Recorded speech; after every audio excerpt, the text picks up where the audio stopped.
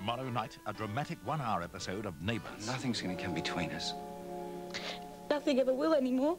We're from the homicide squad. Daphne! There's blood on your dress! Neighbours, 5:30 tomorrow on 7.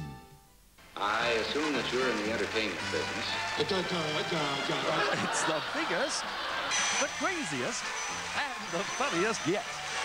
That is sickening. It's weird, wonderful, and highly unpredictable. Over 25 years of those fabulous television game shows in one hilarious one-hour special.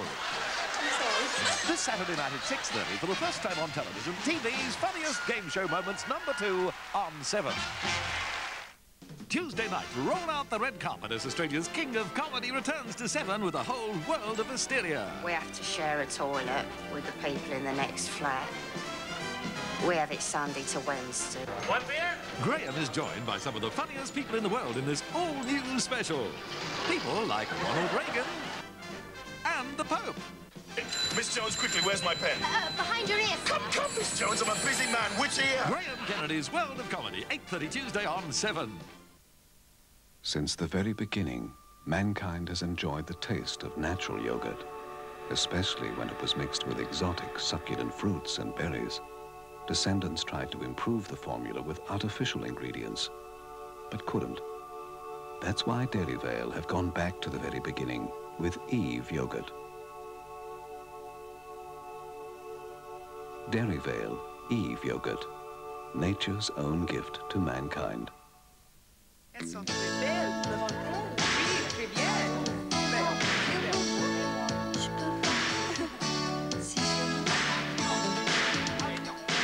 Le Specs. Le Turf.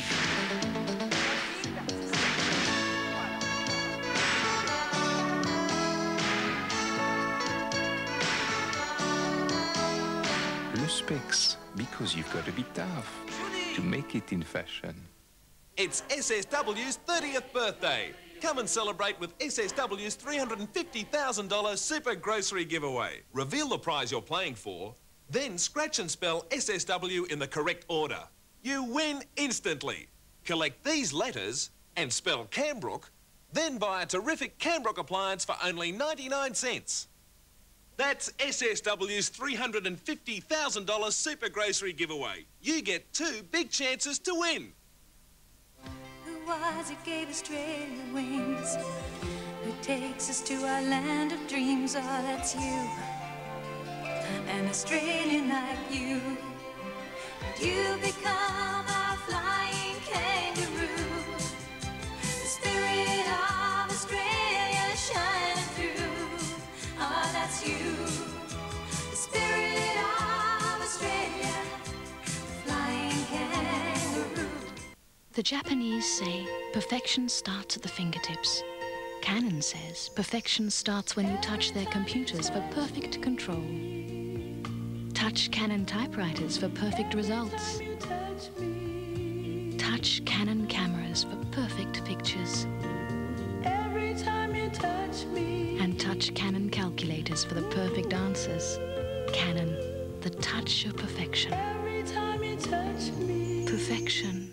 What's the most popular shape in cars today? Ferrari? Saab? Mazda? Holden? Daihatsu? Nissan? This one, Lance Dixon of Doncaster, the one with the biggest range of new cars in Melbourne. And right now, Lance is building his used car division, giving unbelievable trade-ins on new cars. And I'll give you 2 years or 40,000 kilometre warranty on all used cars. Lance Dixon, he'll see you right. Because I want to see you back next time.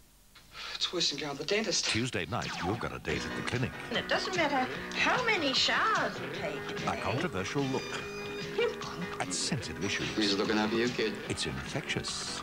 Oh, I'm Sodom, that's Gomorrah. Highly contagious. I can't stand it! Absolutely outrageous. Prostitutes, hoofters, fleas and crabs. I enjoy it. Chris Hayward and Simon Burke in the television premiere. I never thought I'd end up in a place like this. The Clinic, 9:30 Tuesday. Richard Gere, cool, alone. Valerie Kaprisky, sensual, afraid. Together, their passion will leave you breathless. The hottest television premiere of the year, 8:30 Wednesday, Breathless. on 7.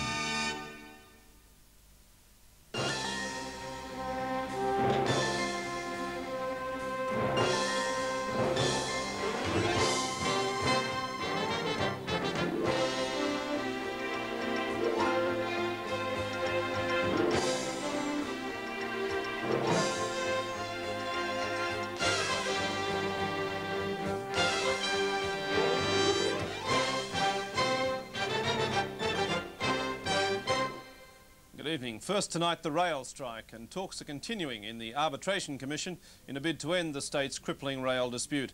Officials from the Australian Railways Union and the State Transport Authority resumed their talks at 9:30 this evening. However, if the union agrees to a return to work, it's unlikely trains will be back on the rails in time for the Melbourne Cup tomorrow. Any resolution to return to work will have to be put to a mass meeting of ARU members on Wednesday. The full bench of the Arbitration Commission today granted Australian workers a 3.8% wage rise. As Mark O'Brien reports, the increase is that sought by the ACTU, but employers say the effect on inflation will be disastrous.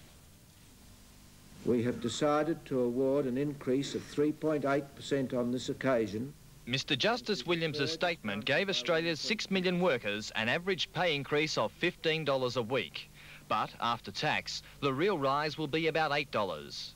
The Commission added an extra $4.2 billion to the nation's annual wages bill, which will begin appearing in pay packets from today.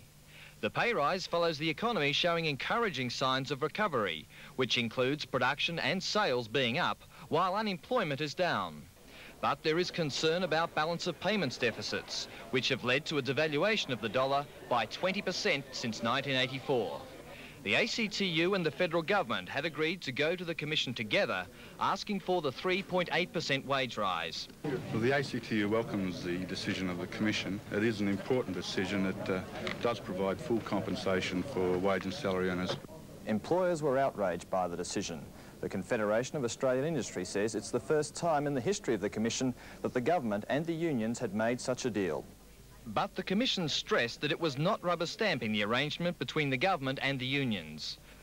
Employers are so concerned about the decision, they say they will consider withdrawing from the Arbitration Commission. It's going to mean a significant increase in wage costs immediately. It will prejudice new investment plans and prejudice new employment opportunities, so the effects will be significant.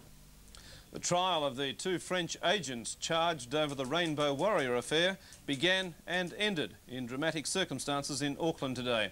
Murder charges against the 2, Major Alain Maffat and Captain Dominique Prieur, were dropped, and they subsequently pleaded guilty to reduced charges of manslaughter. New Zealand Prime Minister David Lange denied there'd been any political trade-off with the French government, but it does now appear the pair could simply be deported. When they arrived at court, Major Alain Maffat and Captain Dominique Prieur did so with the fanfare of sirens and the urgency of international terrorism, a specially modified wagon speeding them beyond the gaze of cameras. In a statement to the court, Solicitor General Mr Paul Naser QC said in replacing the murder charge, the Crown accepted that the evidence available and admissible would not establish that the accused were personally responsible for placing the 2 explosive devices on the Rainbow Warrior, nor that they intended killing anyone. The Crown's investigations, he said, do not establish the defendant's role in this affair as other than in support of those who actually placed the explosives. Pleading guilty to the charge of manslaughter, Maffat and Prieur are liable for up to 14 years in prison, as against life for murder. A French solicitor acting for the pair claims the reduction in charge makes it now possible they'll be deported. The law makes it possible, yes. Mr Lange was told during this morning's Cabinet meeting of the events in the Auckland High Court. At his lunchtime news conference, he rebutted suggestions that the French and New Zealand governments were in the process of making a deal for the release of the agents. This is a process of law, not some sordid haggling, selling prisoners. That's not how the justice system works, you know. The Navy's Wessex helicopters have been grounded after a series of sabotage attempts. A naval police investigation began when foreign objects were found under the cowlings of 3 of the aircraft at HMAS Albatross near Nowra. Thursday, and a pre-flight inspection of one of the Navy's 16 Wessex helicopters revealed a small, unsecured fiberglass rod in an engine compartment. Friday, and in 2 other aircraft, objects were found lodged where the main tail controls are housed. One, a thin strip of alloy, the other, a small locking pin. Sought advice of people who know more about it than I do, but they say no, that they wouldn't have affected the airworthiness, but it's still regarded as serious. Assuming that only personnel on the base could be responsible, naval police were called in to begin a detailed inquiry. But all machines took part in an exercise on Saturday without incident. Yesterday, though, one suffered total engine failure over Nowra. It made a forced landing without injuries on board, but immediately all 16 helicopters were grounded. There's been only one other engine failure in the past 10 years. A 3-year-old boy is recovering in an Adelaide hospital tonight after being discovered next to his mother's decomposing body in their flat. The dead woman was found by a neighbour this morning. Neighbours of the dead woman say she was last seen alive late Friday afternoon in the flats in Carey Street, Salisbury. It's believed the flat was checked by a neighbour after she became suspicious of the lights and television being on over the whole weekend. The woman's body was found in bed along with her 3-year-old son. It appeared the woman had been dead for about 2 days. There was no sign of forced entry. The body was removed for an autopsy to determine cause of death. A report is being prepared for the coroner. The 3-year-old boy was brought here to the Lyle McEwen Hospital at Elizabeth. Doctors say he's in a satisfactory condition, suffering nothing more serious than a bad nappy rash. Police will release no further details until the boy's father, who's believed to be living elsewhere, can be contacted. Well, all eyes turn to Flemington for the $1 million Melbourne Cup tomorrow. There'll be plenty of celebrating before and after the big race. And police today warned that they'd be mounting a blitz on drink drivers again this year.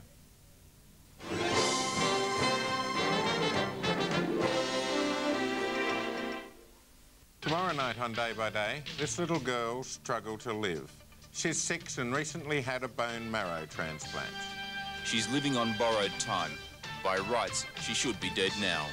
That's Day by Day tomorrow at 7 on 7. For 5 generations at McWilliams, one thing has never changed, the quality of our wines. Like our classic Riesling, well-rounded Claret, famous Moselle, and now our Chablis and fruity Lexia. But McWilliams have made one concession to the 20th century. Our wines are also available in casks. So now McWilliams can please a cask of thousands.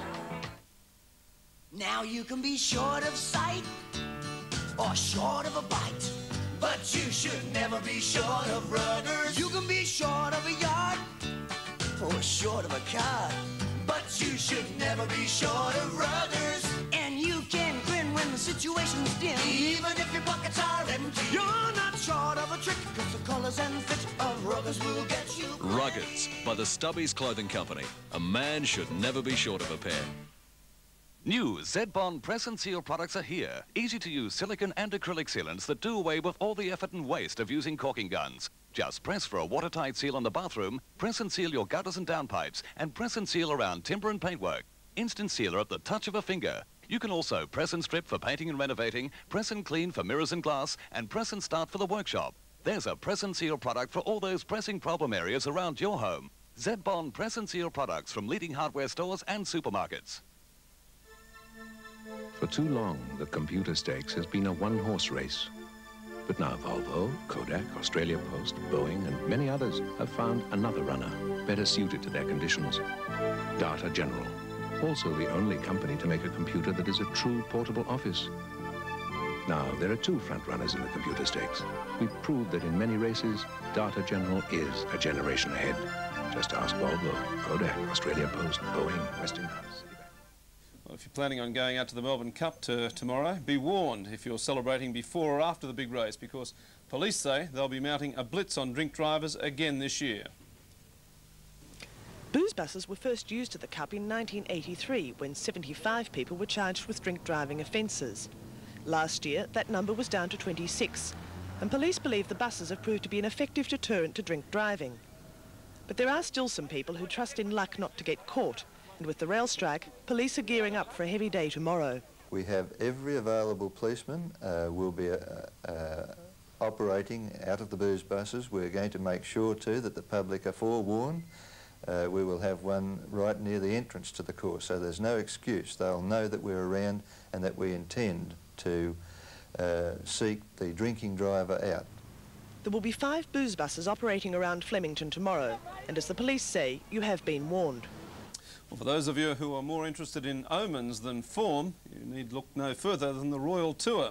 Since the Prince and Princess of Wales arrived in Victoria 8 days ago, any horse with a name that has royal connections seems to have been worth backing. Terry Clifton